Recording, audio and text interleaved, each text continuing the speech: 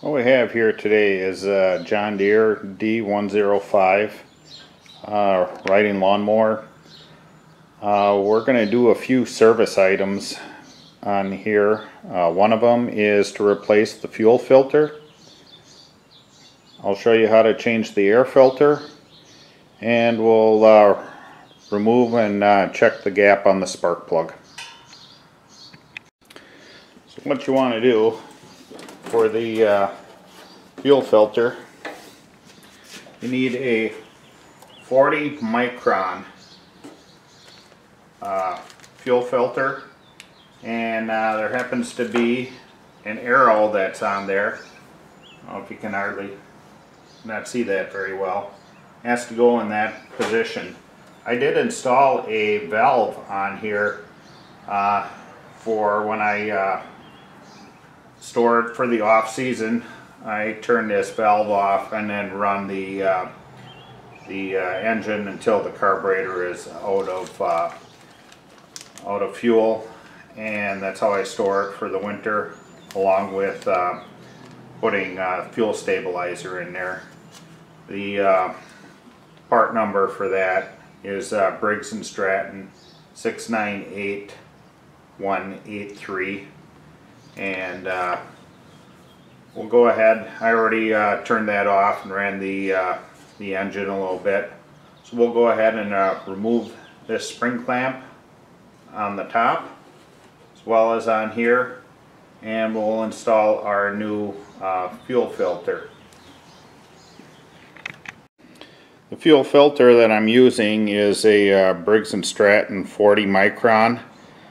The part number on that one is 691035.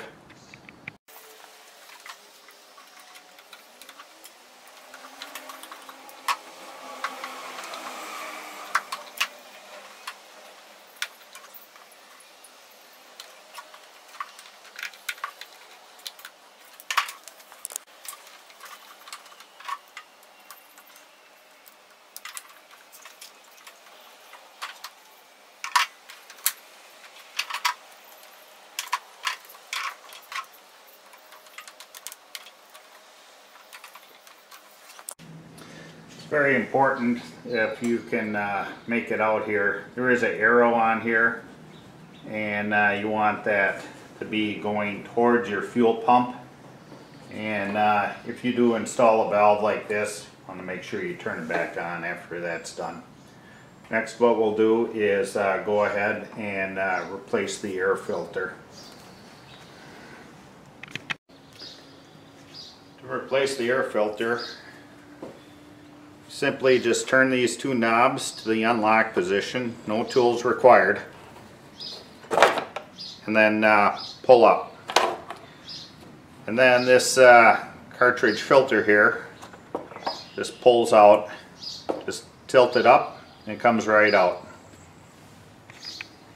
I don't know how well you can see that, but that is a Briggs air filter 590825, and at the end I will list all the part numbers. Okay, I have a new air filter here.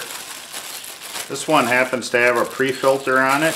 It is nothing more than a piece of foam covering up the paper element.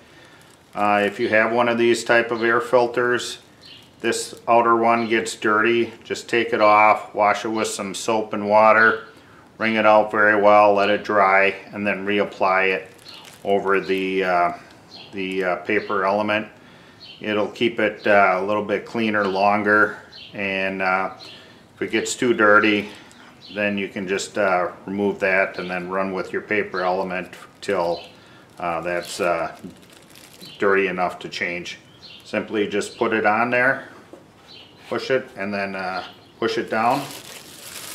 Go ahead and put our cover back on, and then turn our two things to the lock position. Lastly, what we'll do here is remove the spark plug. You want to make sure that the engine is cold because it can tends to strip out the threads on the spark plug.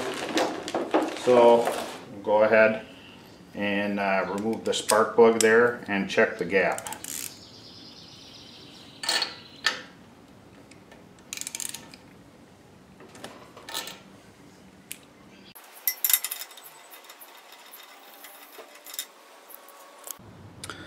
Okay, you'll need a 5/8 inch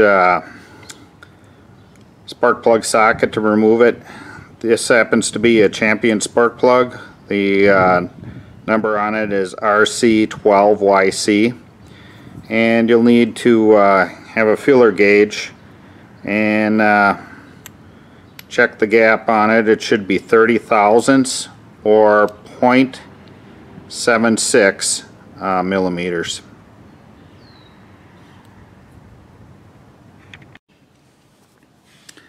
I want to take and start the spark plug in there by hand before you tighten it down.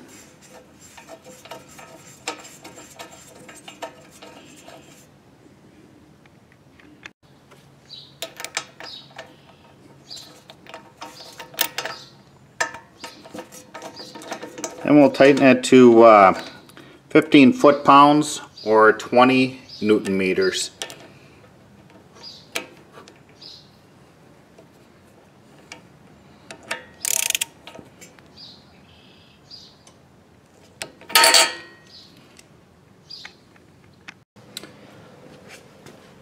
Lastly, we'll go ahead and reconnect the spark plug boot there until it snaps on, and then we'll start it up and make sure there's no fuel leaks around the fuel filter.